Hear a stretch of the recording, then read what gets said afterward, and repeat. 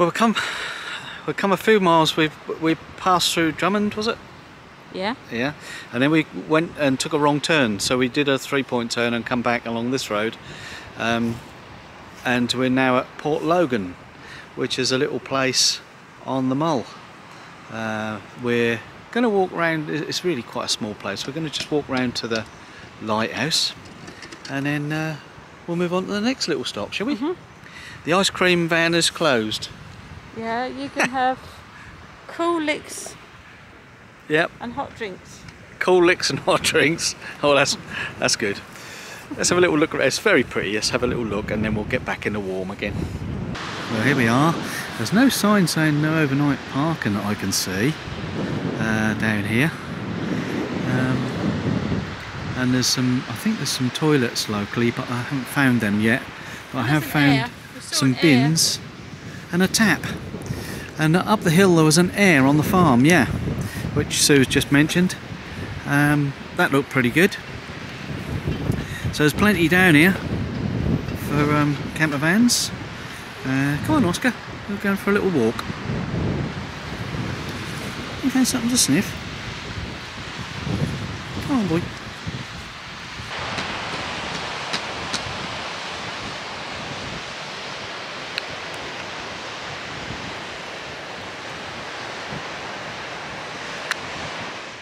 So he's spotted a little boat in the garden, and it's got his resident seagull on the top of the mast. And yellow wellies. And yellow wellies on the boat, yeah. Now I think this is a polite sign to ask us to not stay overnight. Yeah, politely asking us not to stay overnight. And toilets are down there. Are you going to show them the diver? Have a look at the diver. Yeah, look, there's a diver over there, look. Oh yeah. Well, let's go and have a look at him. Oh, he's got a lobster on his back. That's the best scarecrow I've ever seen on the farm here. Yeah. So a lot of fresh air about here. Beautiful car park if you want to come down for the day and walk around. Looks like there's a bit of fishing going on. Children's play areas, and Smurf is just up the hill up there behind that cottage.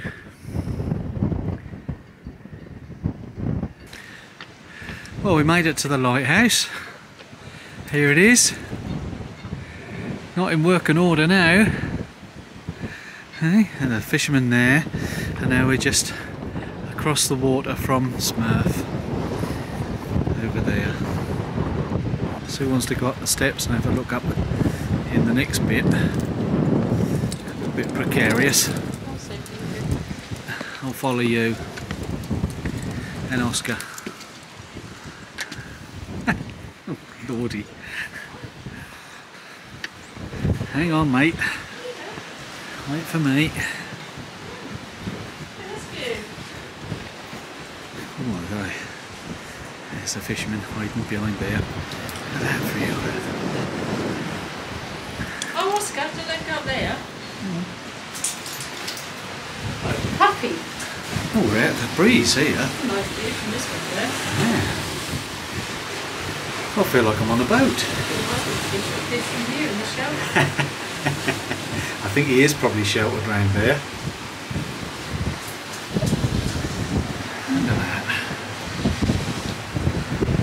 November. It's just about November. November the 1st.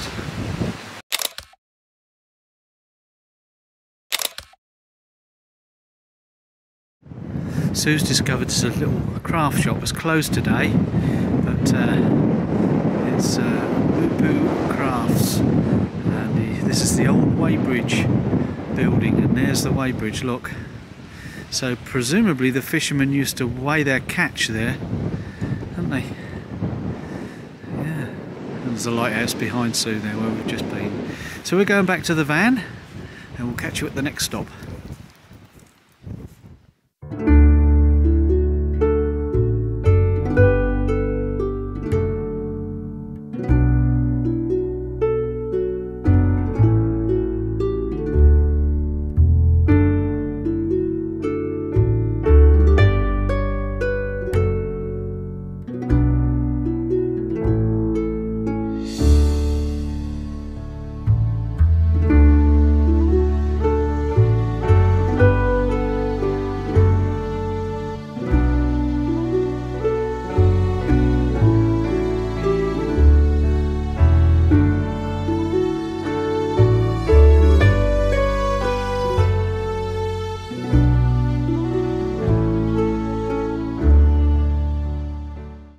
another stop.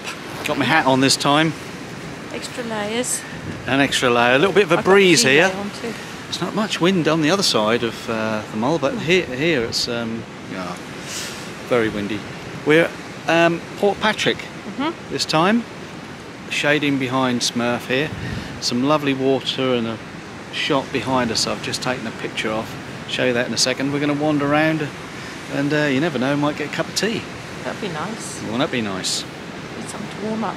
Yeah. So here's Smurf again. Parked. Another free car park as far as I can see. At Portpatrick here. Plenty of lovely open spaces to walk. I can see some steps going up the side of the hill up there. My goodness, I'd love to do that. Just been sitting watching the waves coming in here. It's high tide at the moment. Around about now. It's not far off high tide anyway. And lovely place to sit. And another lighthouse.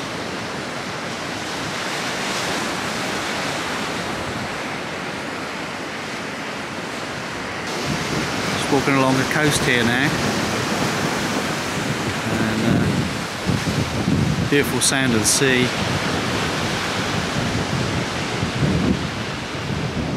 We're going to just go and see some people climbing the staircase.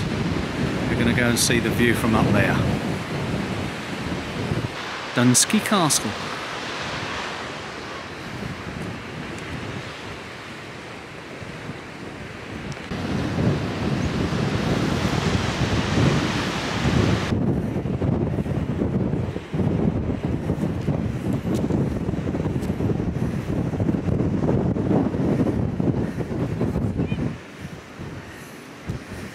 Well, the lady here said it's adorable going back down.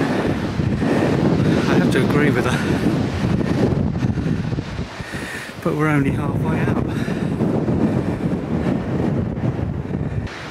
We're almost at the top. Slightly out of breath. Sue's got a phone call. Blocking my view, look. Look at that. That is Portpatrick.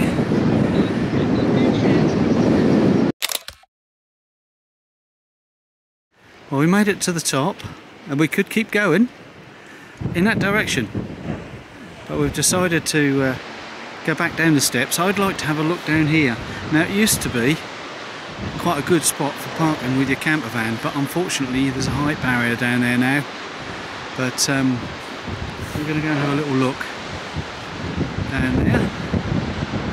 Portpatrick is in the distance there, and Sue's already started the descent on the staircase.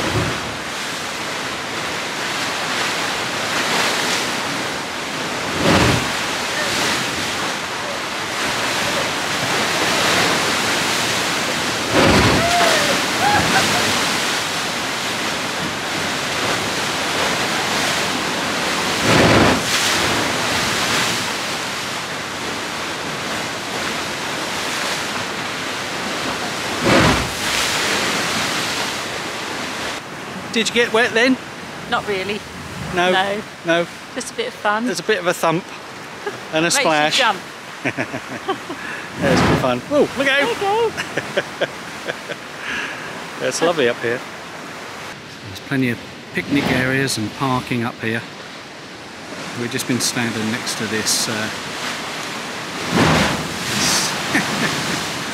You want to know how close to get before you get wet. Anyway, there's the cliff that we walked up. and we're now going back towards the Portpatrick.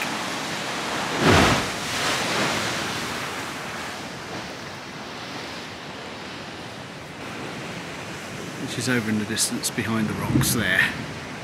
We'll come down to the harbour here at Portpatrick, and the Harbour House Hotel is right here, and so like the look of Smuggler's Cove. It's a little, looks like it's a little antique sort of shop, and all sorts of bits and bobs in there, but it is closed.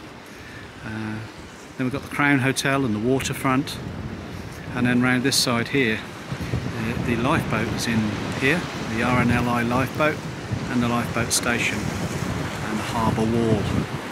And then we look out at the Irish Sea at high tide.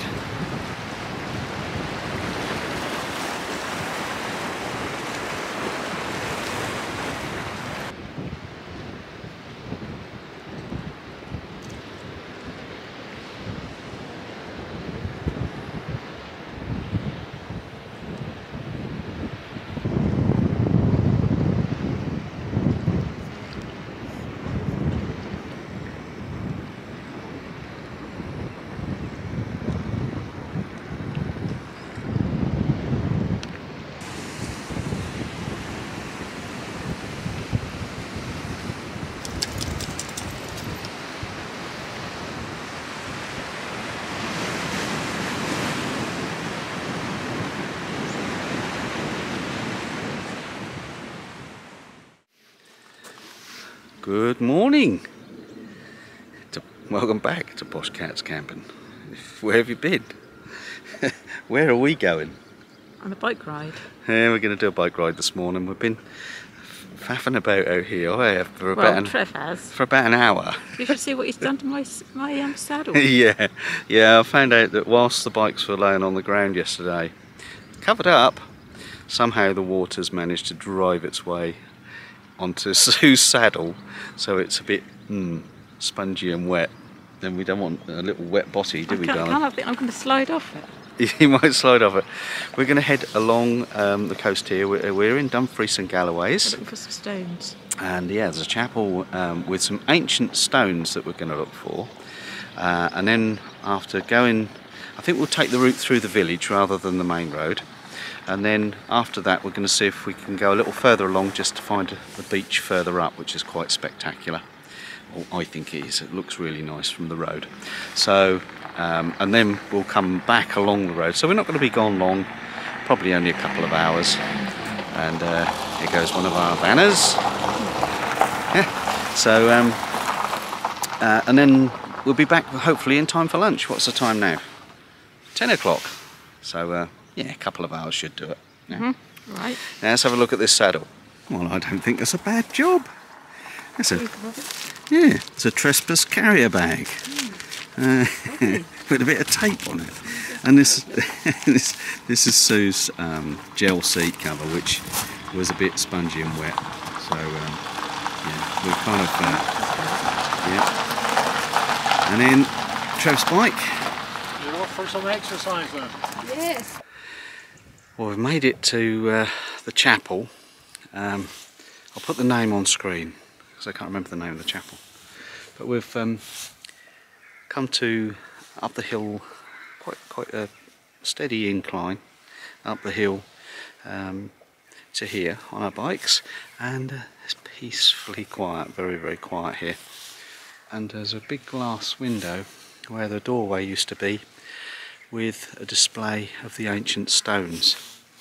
So Sue's just looking at it behind me here now, and I'll also go up the hill and show you this beautiful old chapel. We're just reading the captions on here.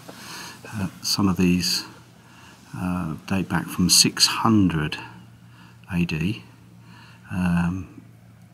and were carved by the local people, and between the 800s and the 1100s AD,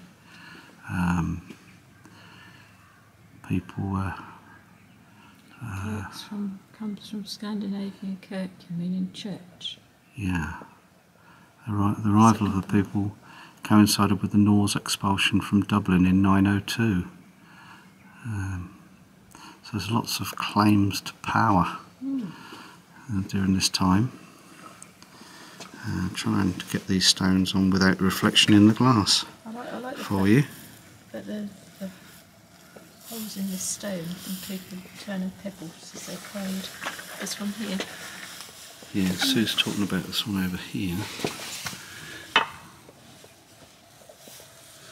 And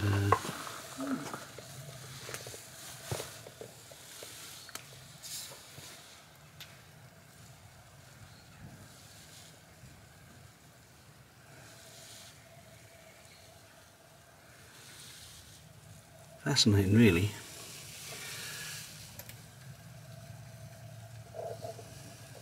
At the ancient stones. There's another couple over here with this talks about distinctive design.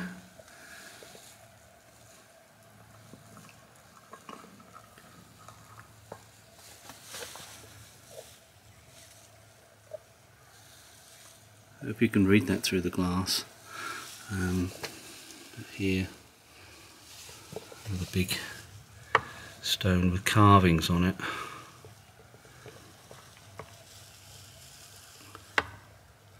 Sorry, I'm tapping the camera on the glass just to make it steady for you. And then the bigger stone just here.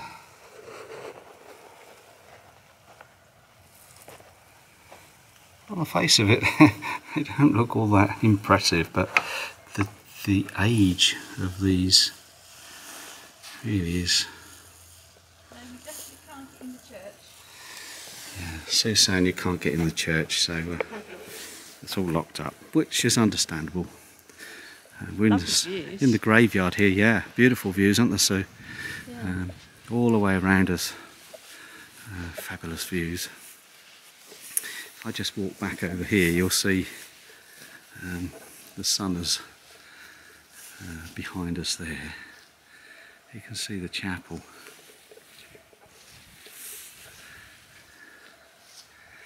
Just there. And Sue's looking at this beautiful countryside in Dumfries and Galloway in Scotland. And we're on the mull of Galloway. Some old gravestones here. It's a graveyard.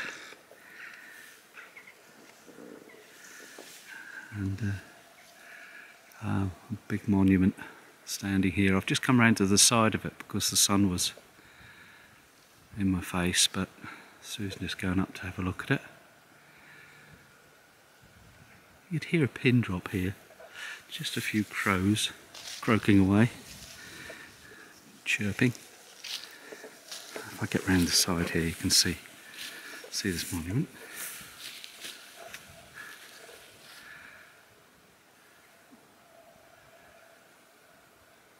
In memory of John McTaggart, Esquire of Ardwell, who died October the 18th, 1810, aged 54, and was buried in the churchyard of Kirkmadrine in this county.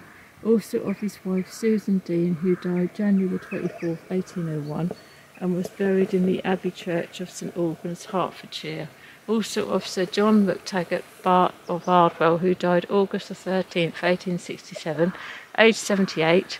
Also of his wife Susanna Keimer, who died December the 2nd, 1864, aged 79. Yeah. So these must have been fairly important characters. Yeah. And there's something inscribed on that as well. On these lower stones are John also, yeah. Bell something. Bellamina? Who died? I can't read it. It's No, age October, 37. Age October. 37, it says, isn't it? Something aged 1840, aged 37. 37. Oh, that's not Yeah, very old, yeah. is it? So it's memory of, that's a big stone at the bottom here though. And continuing round in front of Sue there, the beautiful views, and you're right Sue, you can see this sea from here, which is the Irish Sea that spreads out. And Ardwell is down there somewhere, which was going to be our next stop.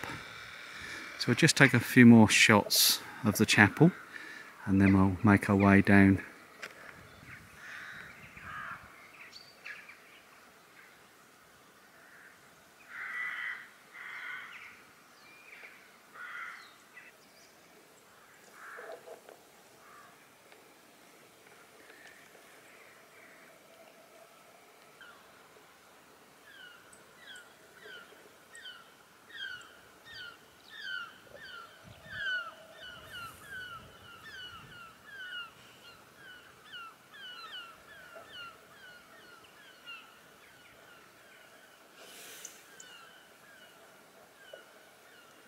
Well, we're on our way to Ardwell. We got a choice of going to Ardwell Bay, which is on one side of the mole, and Ardwell, which is on the other. So we've chosen Ardwell because that is on the way back. But we've come across this beautiful, beautiful church. Now Jim, who's with our IH motorhome group, he's the local that's arranged this meet-up, and he said that this church is very, very popular for people to get married in because it's so picturesque, and you can see why. Take a look at that. That is a very, very pretty church, and it's a Ardwell Community Kirk, and can be found on Facebook as well. So it's quite a popular venue, this. And Sue's over there looking across, looking around the gardens and the graveyard.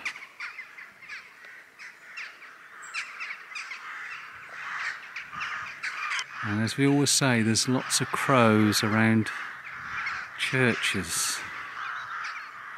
We never really knew why.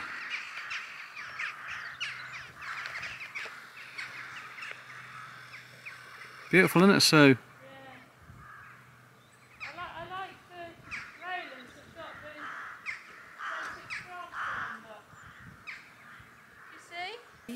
Yeah, Sue's just saying the trees are bare, aren't you, babe? Yeah, but it was really windy yesterday. I reckon they got blown off. Yeah, almost certainly. Yeah, this is a very tranquil little spot though. And a car park across the road for all the guests. And it is a fabulous day here. Well, we're going to leave this church behind us now and head down towards the coast, as we planned. And we'll see you at the next stop. Well, we've made it back from our 10.5 miles cycle ride, which was lovely because it brought us neatly back to the village shop, and we've just bought a couple of local sausage rolls and some crisps and some chocolates. So we're going to have a little bit of lunch here back at the van. I've just put Sue's My Rider back on charge here, and we've used, well, it's still showing 2 or 3 pips on the bike, so I've used a bit more on mine, being a bit heavier I suppose, if you know what I mean. And then as soon as Sue's is charged up, I'll charge mine back up, and then we'll get them back on the rack. Don't think we'll be using them again until we get to Cumbria, which is our next stop, and we'll be travelling to Cumbria on Friday, which is tomorrow.